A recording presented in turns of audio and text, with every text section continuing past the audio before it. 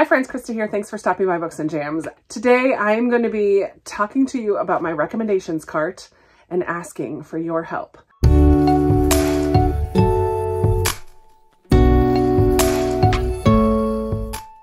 This will be the 5th year that I have done this project, and I think maybe my last year, because every year I just get more and more recommendations and it's just harder to keep up with it all.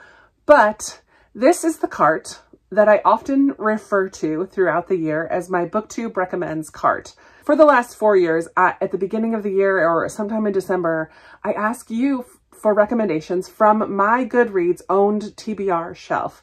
And I will link that fiction shelf down below because I'm asking you again. And so every year I fill this cart to the brim. This is the end of the year, so I'm going to walk you through the cart in just a moment. It's kind of sad at the moment. But every year I fill this cart with your recommendations. I also create a spreadsheet where I put who recommended it, the name of the book, the author, and I also, the last couple of years, have added the rating for the book so that I'm able to sort the books by highest and lowest, and it's kind of cool to have that information as well. This past year, in 2022, I had 125 recommendations. Many of you recommended the same book as someone else. I had a handful from my Christmas shelf, I had a handful from my middle grade shelf, and then I had a handful of fiction ones as well. I don't ask for you to look at my nonfiction list just because I want to keep this fiction. It also helps clear space off of my shelves behind me if I have a whole ton on this shelf. So in 2022, like I said, there was 125 recommendations altogether. I only unhauled 3 of them. I've gotten pretty good about unhauling as I go, or like taking a look at my books throughout the year and unhauling ones that are no longer interesting to me. If I go back to past years, I have a lot more unhauled books, but this year I've only unhauled 3 of them, and I read 38 altogether. So that's 41 books out of the 125, which is only a 32.8%, but I'm okay with that. I feel like it's just, for me, a fun way to have another stack of books to pull from. I will say, something I noticed this year is that by July 1st, so almost halfway through the year, I had already read 30 books off the cart. And in the second half of the year, I only read 8 more. I had 38 altogether, and most of that was done at the beginning of the year. I think that was pretty interesting. A lot of those were middle grade. During middle grade March, I read a ton from this cart. And I also find it interesting that at the beginning, each year I choose a different color. This year is purple. So these are sorted right now by highest rating. Look at my little head peeking out. But these are sorted right now by highest rated, and I focused a lot on highest rated. As I scroll down this list, there are fewer, well, there's some still in there, but I definitely read a big percentage of those highest rated ones. Before we get into the actual cart itself, I just wanted to kind of share with you, I started this in 2019, and in 2019, I read 40% of the books on the list, and there were 77. We can see it has grown a lot since then. And now, as of 2022, I've read 80.5% of the lists from 2019. I love that I keep the lists from each year, and I mark them with different colors. So last year was green, 2020 was pink, and then 2019 was yellow, and gray, dark gray is unhauled. So I increased that percentage by 40. In 2020, I had read 62%, which was really good. And then I've increased it to 73% now by reading a few more of those lists off that list. And then in 2021, I read and unhauled 39.1%. And now that is at 53%. So it's kind of fun. A lot of the increase are books that have stayed on the list from year to year. There are a handful of books that repeat themselves because you guys really want me to read them. A lot of that increase is also unhauling. So I count the unhauls in that percentage because they're no longer on my shelves. And that is the goal. The goal of almost all my reading goals is to read more from my shelves because I have so many books. We'll take a quick look at my cart just because it's kind of fun to see what's on it right now and how I use it. And then I'm going to kind of clear this off because what I need from you is in the description, right near the top, you will see a link to my Goodreads owned TBR fiction shelf. You can click on that link. Feel free to sort the list however you want. You can sort it by alphabetical title. You can sort it by highest rating, like average rating. You could sort it by when I put it on the shelf, like date that I added it to the shelf. There are lots of different ways. You could just sort it by publication year. I made it sortable. So you could sort it any way that you want to choose one book.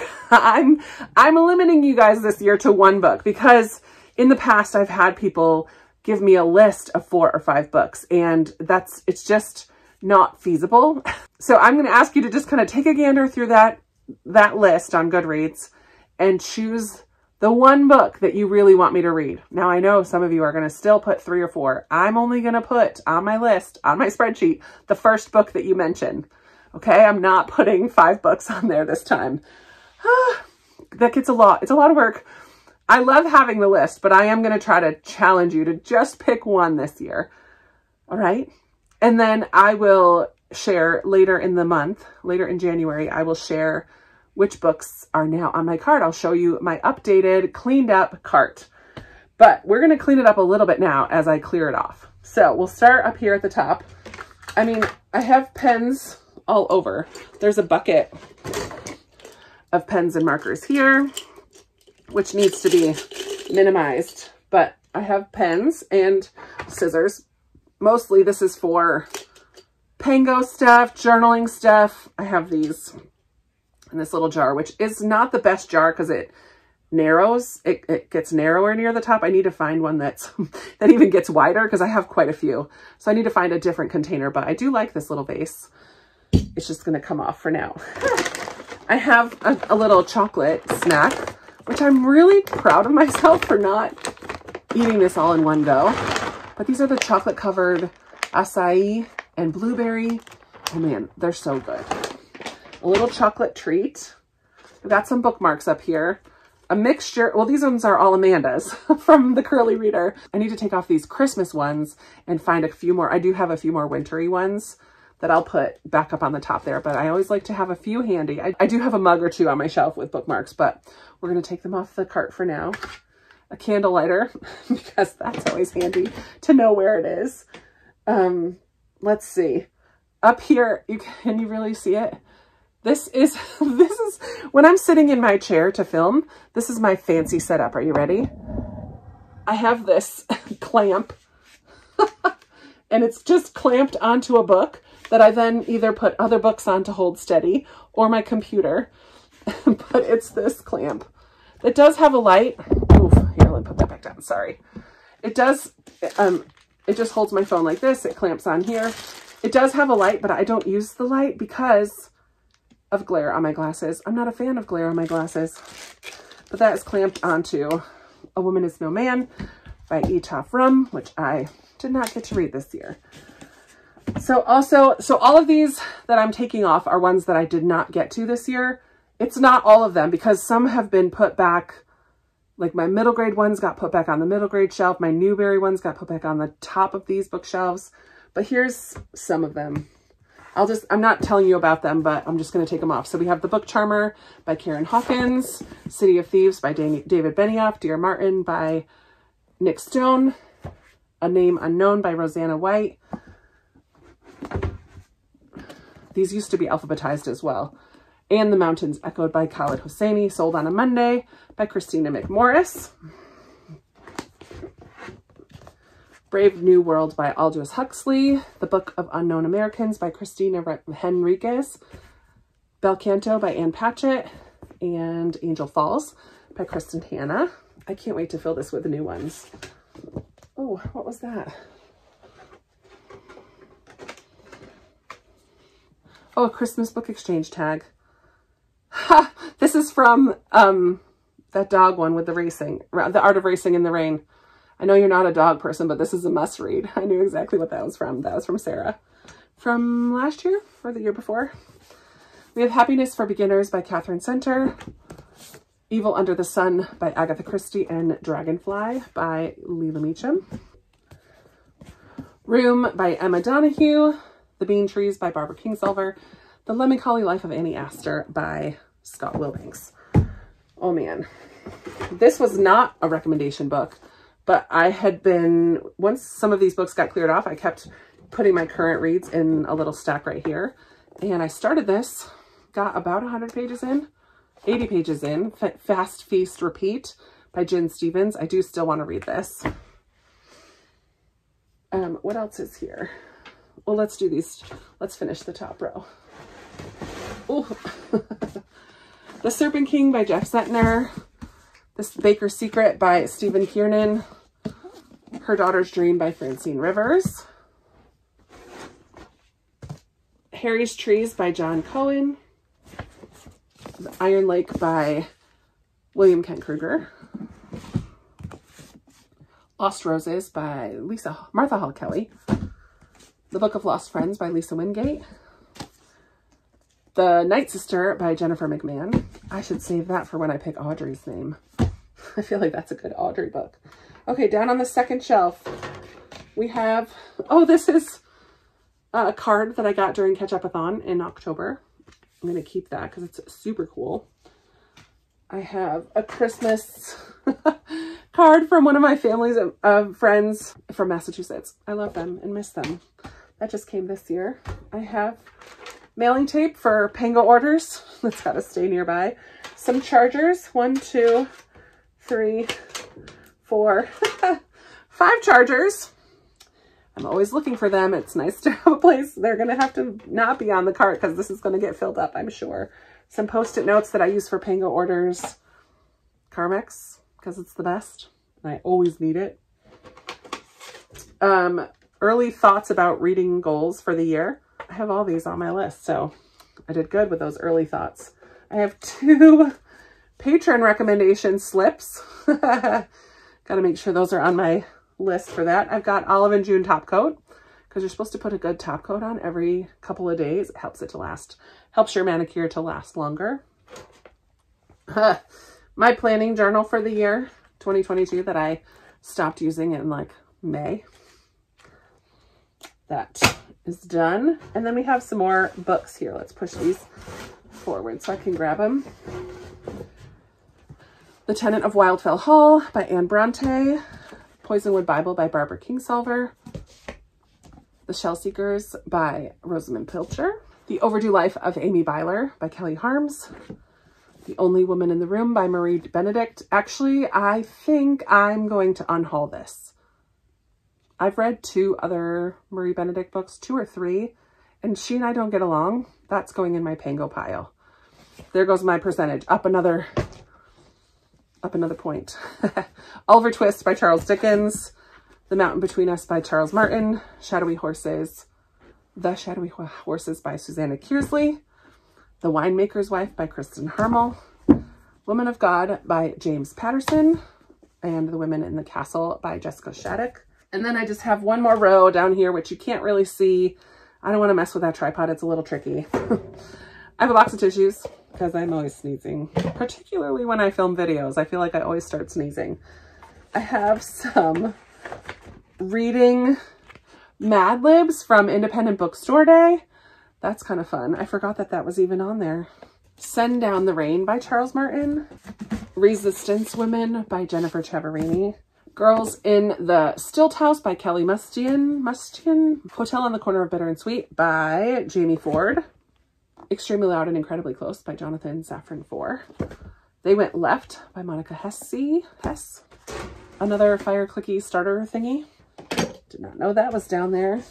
A note from Owl's Nest about Orion and the Starborn. Let's see. Trash. Some cards that I had received earlier in the year. Put that in my mail pile. The Man Who Loved Jane Austen, which is by Sally Smith O'Rourke, and this was my lowest rated book on the shelf last year. I didn't get to it.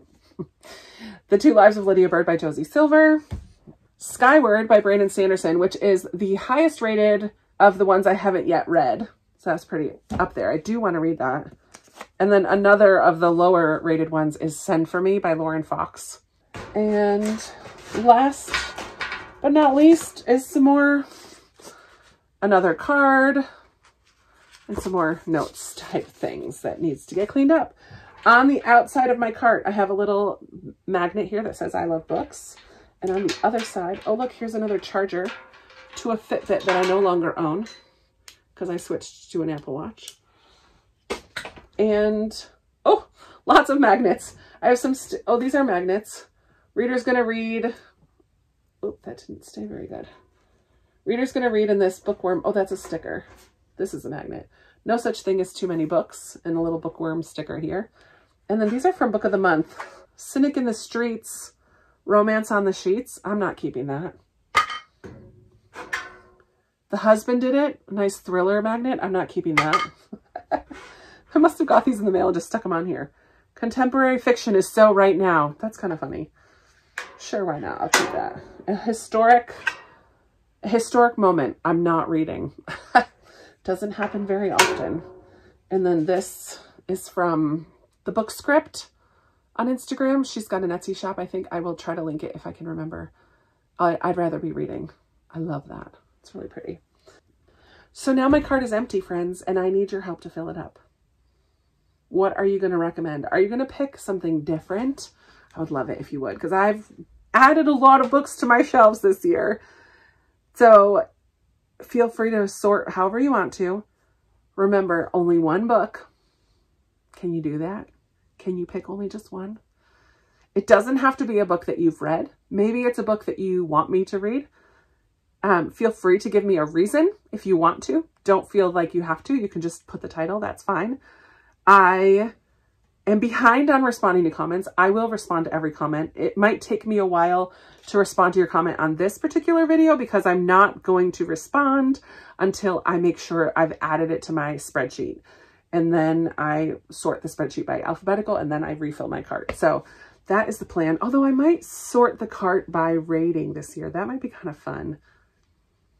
We'll see. You'll have to stay tuned. I'm not sure how I'm going to sort the cart, but the cart is now empty and ready to get filled up and I need your help to do it. I can't wait. This is my 5th year. Like I said, I've loved it every year and I always get so excited to see what you're going to pick. Don't feel like you have to pick something that's been on the cart before. All right. I'm enough talking, Krista. Let's chat in the comments. I can't wait to see what books you recommend. Remember, only one. Thanks so much for participating and adding to the fun of my reading every year. And I look forward to talking with you in another video very soon. Bye.